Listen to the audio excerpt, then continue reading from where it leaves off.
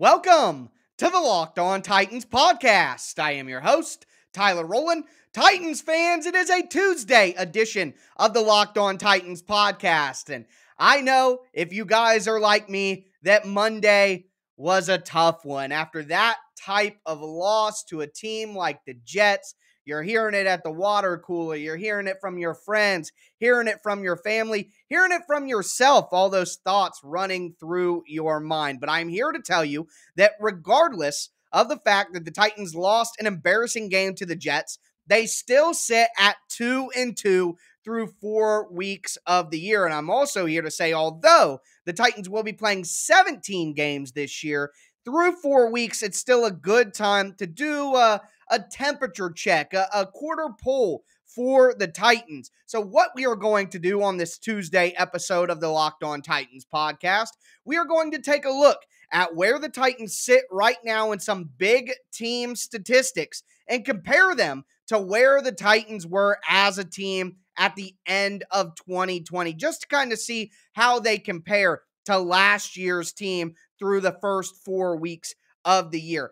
After that, we are going to bring back a game that everybody seemed to enjoy, and that is pause or panic. So going to talk about some of the big talking points in the Titans community over the last 24 to 48 hours and determine whether it is time to panic on those topics or just step back and pause on those topics. Then finally, still digesting that loss to the Jets. I feel you guys have heard most of my, overall analysis tomorrow's show. We will, of course, dive into the tape, but since you've heard kind of my big picture takeaways after Sunday's loss, now let's hear from the guy running the show. I'm going to give you guys some of the highlights and some of the things that stuck out to me from Mike Vrabel's Monday press conference. So we're comparing the Titans through 4 weeks of the season to last year's performance. We are playing panic or pause based on some of the big talking points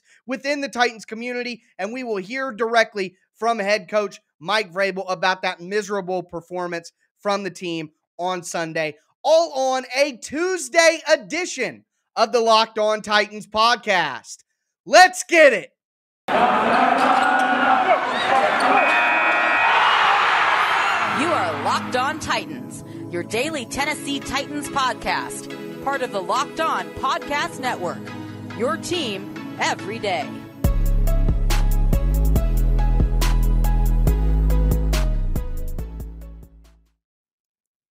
This Tuesday edition of the Locked On Titans podcast is presented by RockAuto.com. Amazing selection, reliably low prices, all the parts your car will ever need. Visit rockauto.com and tell them Locked On sent you. Also, have to thank you guys for making the Locked On Titans podcast your first listen every day. And if you're new, want to let you guys know, I'm going to be putting out daily, Monday through Friday, Tennessee Titans content, not only during the regular season, but all year long. Make sure that you never miss an episode of the #1 Tennessee Titans podcast in the world, by subscribing to the Locked On Titans podcast on whatever platform you stream podcasts. Subscribe to the Locked On Titans YouTube channel. Smash that notification bell so you know when all of my content goes live.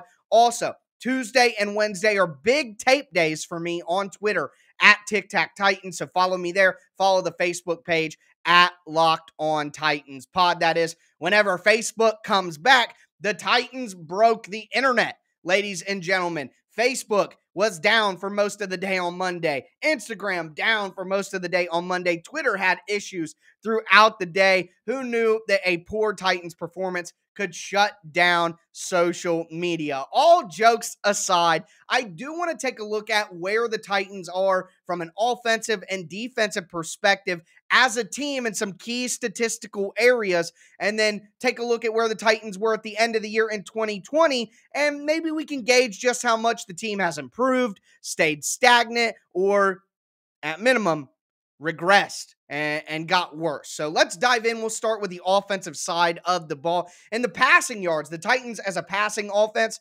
essentially exactly where they were last year. Right now, the Titans are 21st in the NFL in passing yards with 923. They finished last year at 23rd. So that seems about right. That's nothing to really worry about. The rushing offense for the Titans, 4th best in the NFL. And I got to give this caveat, as I said, in my biggest question video that you guys can check out on social media for the Titans heading into week 5. But all of these numbers and rankings are based on before Monday Night Football is played. I record the Tuesday episode, posted on Monday night, and this is before Monday Night Football. So these could change by a little bit here and there, but generally where the Titans actually should be. The Titans are the 4th best rushing offense, 655 rushing yards. Of course, a lot of that from Derrick Henry himself. The Titans were the 2nd best rushing offense in the NFL last year. So based on yardage, rushing and passing, the offense is basically where it was last year.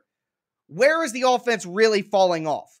Well, you're going to find that in the 3rd down in the red zone numbers. So last year, the Titans were the 5th best team in the NFL on 3rd downs.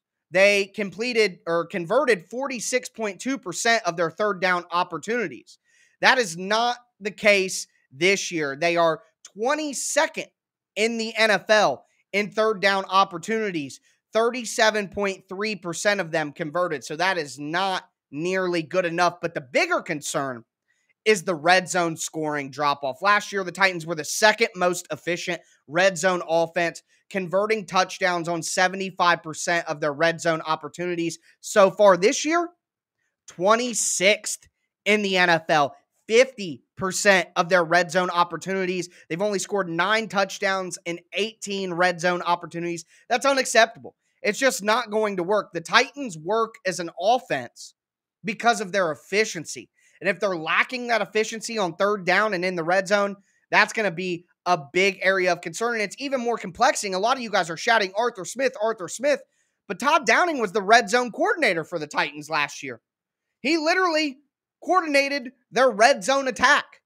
So confusing to me that the Titans are struggling so bad in that area, and that's what got them beat against the Jets, not converting those field goals to touchdowns in the first half. Also, just got to mention scoring overall. The Titans were the 4th best scoring team in the NFL last year with 30.8 points per game.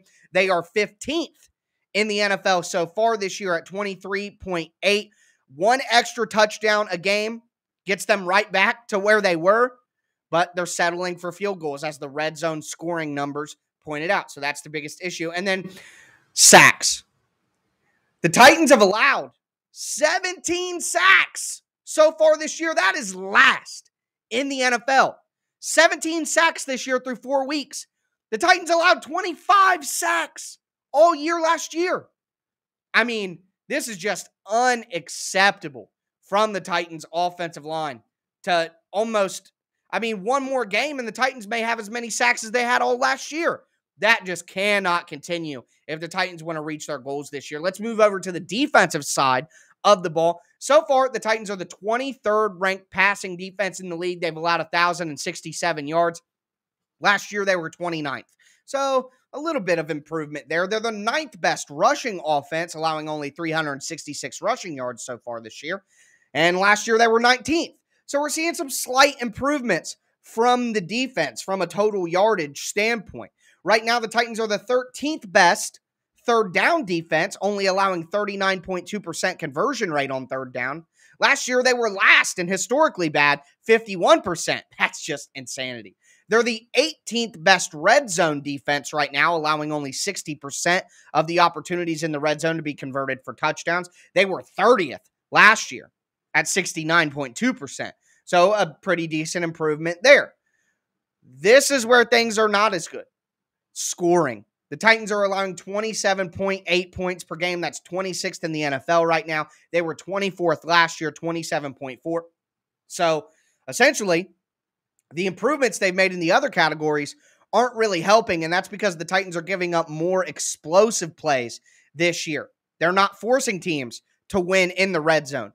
Teams are just winning before they ever get there. And then finally, the sacks. This is another improvement, though. The Titans have 8 sacks so far. They're tied for 17th in the league. They only had 19 all of last year, which was 30th in the NFL. So a good improvement there, and you have to hope that some of those defensive numbers can pick up. So overall, the Titans' offense is basically the same They're just not converting as well on third down in the red zone when it matters most. And the defense is essentially the same. They're just giving up less yards overall, and they're getting to the quarterback more. So hopefully the positive trends will continue. The negative trends will end, or at least get a little bit better. But either way, the Titans not looking very much different from themselves last year on defense, and looking about the same on offense outside of the two most critical portions of the game, third down and red zone. But that's going to do it for our little quarter poll check-in on the Titans' big team statistics. We are going to move forward,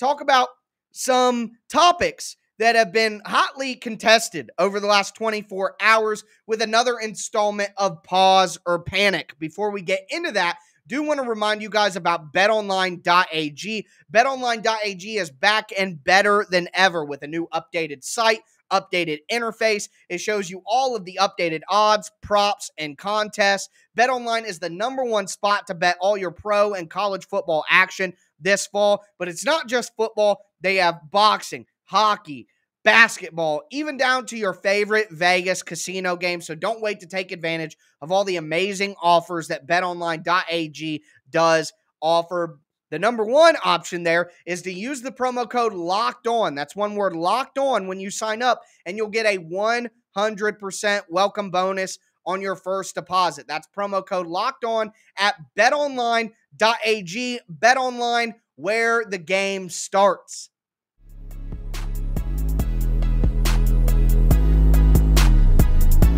Titans fans, it is time for another installment of what I would call everyone's second favorite game, Pause or Panic. Let's take a look at some hot topics coming out of Sunday's loss, and I will tell you whether it is time to pause or panic. So let's dive in here. #1, it being Ryan Tannehill's fault. I saw some people even in the certified local Titans media, with some hot takes that Ryan Tannehill should shoulder a large amount of blame here. Okay, I'm here to tell you no. This is a pause. We are not panicking on Ryan Tannehill. Tannehill's been solid. I wouldn't say he's been great, but he's been solid, and especially on Sunday. My God, 7 sacks. No Julio, no AJ, XFL wide receivers, and what looked like an XFL offensive line. We cannot blame Ryan Tannehill, and everybody wants to talk about, oh, Tannehill is holding the ball too long. He's got to get the ball out. Ryan Tannehill had his fastest time to throw of any week of the season. He got rid of the ball average 2.45 seconds. Week 1 was 2.47 seconds. Week 2 was 2.63 seconds. Week 3 was 2.58 seconds. Ryan Tannehill got rid of the ball faster than he's gotten rid of the ball any game this year. He was not holding the ball and making mistakes and not getting the ball out quick enough. It's just not the case. The pressure was in his face so fast, and the wide receivers were not open at all. I mean, you give Ryan Tannehill a little bit of the blame, I guess, if you want to say, oh, he didn't scramble enough. You should have stepped up in the pocket and found a way. Ryan Tannehill's not a scrambler. He's not going to be running around like Russell Wilson and Kyler Murray, even Zach Wilson. It's not his game. Ryan Tannehill can run if you get him outside and give him a lane, but he's not a scrambler. That's not how the Titans offense works. If you're asking Ryan Tannehill to do something that he doesn't do, well, that's the Titans' fault. That's the fans' fault. That's not Tannehill's fault. That's not a part of his game. He's not a scrambler. He can run, but he's not a scrambler.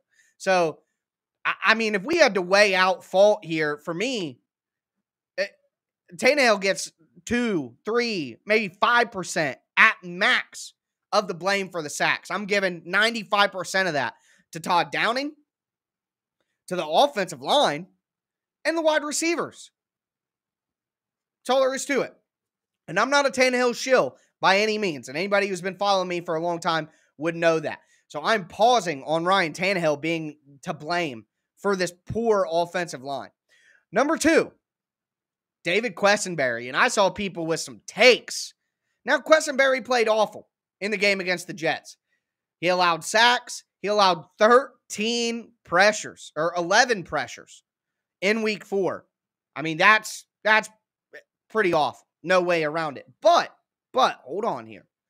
I'm telling you to pause on hating on David Quessenberry. So far, throughout the year, besides week 4, he had been the Titans' most consistent offensive lineman. He'd only allowed 2 pressures in 3 games and no sacks. So Quessenberry has been a really good offensive lineman for the Titans through the first three weeks of the year. And I'm also going to press pause on this. Stop with the Dennis Kelly stuff. Man, just stop. Nobody else in the NFL wanted him either. The Packers signed him late after some injuries. He isn't worth $7 million. That's absolutely asinine to say that Dennis Kelly is worth $7 million. He would not have helped the situation. And if you want to do an exact comparison, Quessenberry, Kelly was going to cost the Titans $7 million. They signed Danico Autry for $7 million, and Danico Autry has been a really big impact for the Titans through first 4 weeks. He was maybe their best defensive player outside of Harold Landry in the game against the Jets and showed up big time against the Colts. So don't give me the Dennis Kelly stuff. I'm just not here for it. I don't agree with you. I think the Titans made the smart move letting Dennis Kelly walk and signing Danico Autry with that $7 million. And I think Quessenberry will be fine. And he's been the Titans' most consistent offensive lineman all year. He had a bad game, a really bad game. But all the people calling for his job and saying we should start other people and crying for Dennis Kelly, pause on that. Just pause on that. Quessenberry's doing just fine. Next, the coordinators. 21% play action in week 4 from Todd Downing. Unacceptable. We've had problems with the play action percentage half of the games this year. We saw that the Titans are only getting pressure with games and stunts up front and weren't able to get any against the poor offensive line of the Jets. We saw alignment issues with cornerbacks being far off, and we'll hear a Vrabel quote about that in our final segment. We saw cornerbacks far 10 yards off wide receivers on 3rd and 2. We saw communication issues, the big pass to Keelan Cole on the sideline in overtime. Janoris Jenkins ran over on that side of the field late, wasn't lined up properly, and Cole got the jump off the line of scrimmage because of communication issues. So that sounds like exactly what we saw from the Titans defense last year. I'm not going to say panic, but I'm going to say, yeah. It's like yeah and combined. Yeah. I'm just at an I'm not ready to panic, but we're starting to see some issues and some trends on defense that we saw last year. On offense, some new things, not using as much play action on first down. Concerning. And all I want to say is, if the Jets are lining up 6 men on the line of scrimmage and playing tight man coverage and you can't get anybody free, well, then you got to give your quarterback a little bit more time. The Titans had to leave 6 in the block instead of just the 5, or 7 in the block instead of just the 5 or 6 that they were.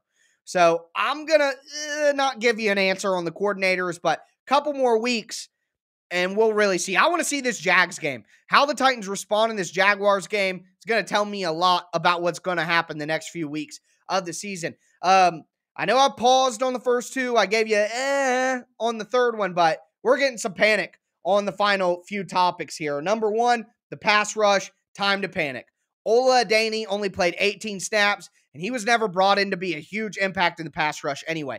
The Titans' big-name free agent signing, Bud Dupree, $16.5 million, has barely played, barely had any impact a quarter of the way through the season. Jeffrey Simmons, great player up front, but just not good enough as a pass rusher. He's not developing pass rush moves to give himself a big enough impact in the pass rush game. Danico Autry's played well. Harold Landry has played well, but the Titans pass rush, again, only getting 1 sack, not getting a lot of pressure on Zach Wilson.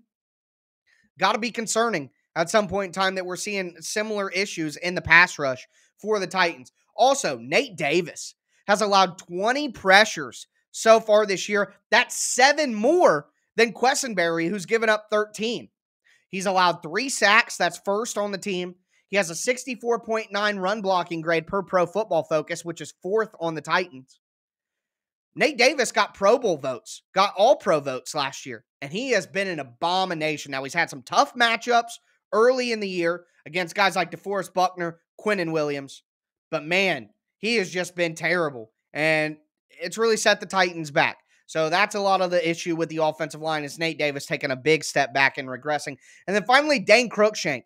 I told you guys when Bradley McDougald was cut, Dane Cruikshank cannot play free safety. He doesn't need to be going backwards in deep zones. He needs to be coming forwards as a sub-package linebacker or a slot cornerback position playing as a strong safety. Do not have him at free safety. And the Titans played 32 snaps at free safety. He got a huge DPI down the field. Wasn't deep on the Jackrabbit bomb. Wasn't deep on the Borders bomb. He had the lowest grading coverage of any Titan on Sunday with a 38.4 per Pro Football Focus. Dane Cruikshank is not a free safety. The Titans use their safeties interchangeably. You cannot do that with Dane Cruikshank, which is why I said that just penciling in Dane Cruikshank to take Bradley McDougald's free safety spot was a big miscalculation. And look, it burnt the Titans in a big spot in the second half against the Jets. So panic on Dane Cruikshank as a free safety. Get that man in the box. God. So frustrated. If you're watching the YouTube video right now, I can't hide it. I'm so frustrated with the coaching mistakes here. KYP, know your personnel. And if the Titans are unable to self-scout their own players to know that, how are they going to self-scout the overall defense? Clearly, they haven't been.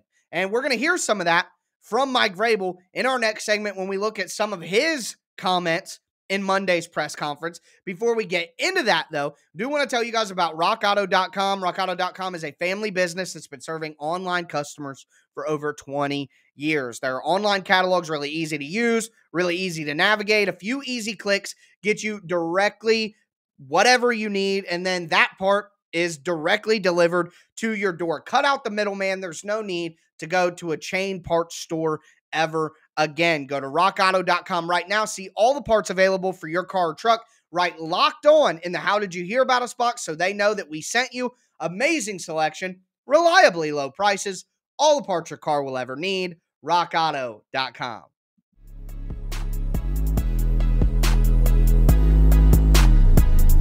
Titans fans, let's cap off this temperature check Tuesday by discussing Mike Vrabel's comments in his Monday press conference. I think some of them are very interesting, is all I will say. Before we get into that, once again, thank you guys for making the Locked On Titans podcast your first listen every day. Make sure to make the Peacock and Williamson podcast your second listen. Matt and Brian give you a great national perspective on all of the big NFL news. Check out the Peacock and Williamson podcast on whatever platform you do stream. But let's dive into these Vrabel quotes just quickly. I mean, I'm going to get sick if I keep talking about this performance from the Titans on Sunday. Literally, I'm going to be ill, and I'm going to need my temperature checked, not just for the Titans, but for myself. But either way, let's dive into some of these quotes, and I'm just spitfiring here. I got some notes. I got some bookmarks. I'm just going to go through them. Number one, Vrabel did say, quote, "Too soon to know if any of the injured guys will return to practice this week," end quote. So that is a little concerning. The Titans really need Marcus Johnson. I mean, that's insane. But the Titans really need Marcus Johnson. They really need Darrington Evans as well. I'd like to get Sam Ficken back in the fold just to see how he's doing also. But yeah, those are two names, Marcus Johnson, Darrington Evans. Would really like to see them back. And Amani Hooker has the potential to come off the IR this week. We will see how that goes for him. Mike Vrabel, like I just mentioned, said that he hopes to get running back Darrington Evans on the practice field this week. We got Marcus Johnson last week. Hopefully that's a good sign that we will get Marcus Johnson activated this week, and then hopefully Darrington Evans is back. Amani Hooker, we will watch and see. Speaking of injured players, he talked about A.J. Brown and Julio Jones, asked about practicing this week, and he said, quote, "There's always a chance," end quote. I don't feel very optimistic about that answer, and I'm sure you guys are all done saying that the Titans can win games without those two guys. So we learned our lesson on that, but that was my expectation. Here's where I really want to get into some juiciness. Quote from Mike Vrabel. Mike Vrabel says, "One of the coaching points on Monday was telling Christian Fulton and Jackrabbit Jenkins to get closer to their receivers. Vrabel noted Jenkins was 15 yards off on one play. The Titans' defense has been having issues with alignment for 3 seasons running. I am sorry, but that is piss poor from Mike Vrabel to say that and act like it was Christian Fulton and Jackrabbit Jenkins freestyling. Like they're just lining up where they want. They don't care what the coaches have told them to do. They don't care about the sideline talks. They don't care about the halftime adjustments. They don't care about the week of practice. They're just going out there and doing what they want. That's what Vrabel makes it seem like there. You are coaching this team to play this way. It's 3 seasons now. It's not Jackrabbit's fault. It's not Fulton's fault. Obviously, this is not being corrected or it's being coached. A just absolutely crap answer from Mike Vrabel on that. I hate that. Also, he talked about the pressure on the quarterback. He said there were times when we affected the quarterback, or he talked about the pressure the Titans were getting. There were times when we were affecting the quarterback, and Wilson overthrew receivers, was forced out of the pocket. Vrabel also said there were times the Titans, who had 1 sack in the game, didn't affect the quarterback enough. I kind of agree with that assessment, but here's the thing. We've seen 3 weeks now. Basically any quarterback that had healthy legs is just getting outside the pocket and having all day to throw where he wants. So clearly, the Titans are not doing a good enough job of having rush integrity. They're flying past the quarterback, and it's allowing him to just have an open run to the outside. Kyler did it all day. Russell Wilson was able to do it for a lot of the day.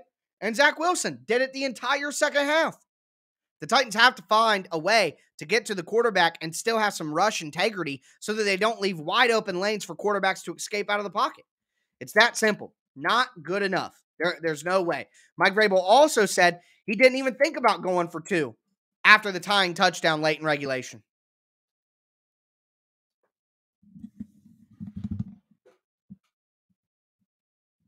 Are you kidding me? Are you kidding me? For the YouTube crowd, or the podcast crowd, sorry, is a visual moment there, but are you kidding me? I mean, that just seems like, nope, didn't even think about it. Nope, didn't even think about it. Just so that people don't question the decision. Brash, arrogant is what I would call that from Mike Vrabel, which are coincidentally the ego-driven negatives that are there for him as a coach. I think he's generally a good coach, but there are definitely some negatives. Mike Vrabel talked about the pressure on Tannehill. He said there were times Tannehill needed to get the ball out, but has to be a better pocket so that when he slides away from one pressure, he's not sliding into more. And basically, it was a complete collapse from the Titans' offensive line. It's not like just one dude was getting beat over and over again. I mean, Quessenberry was, but everybody else played poorly as well. So Quessenberry gets beat. Tannehill goes to move somewhere else in the pocket, and he can't. Because Nate Davis is getting whooped by Quinnen Williams. Because Taylor Lewan is giving up pressures. Roger Saffold was actually pretty good in this game. Ben Jones is giving up pressures. Oh, man. Either way, finally, want to say this about the game-tying field goal to go for a tie. Mike Vrabel said it was a new moment for him and that he wishes the Titans had completed a pass and gotten closer to the end zone. You know what I wish? I wish the Titans didn't get a false start and push them back 5 yards to make it a 49-yarder. That's what I wish. So, a lot of wishing going on. Either way, I'm not very happy with the answers that we're getting from Mike Vrabel. I'm just really tired of hearing, gotta coach better, gotta play better. Just kind of sick of it. But either way, I know you guys can still hear the frustration, and I'm still frustrated too. And going through the tape and breaking down the all-22 has only made me more frustrated, quite frankly. But I'm going to bring all those notes to you guys tomorrow before we officially put this game in the books and move on to a game against the Jaguars on Thursday. Have one of my favorites, Tony Wiggins, on. But tomorrow's Rewatch Wednesday. Excited for that. I will be back with you guys then. As always, I am your host, Tyler Rowland, and this was Locked On Titans.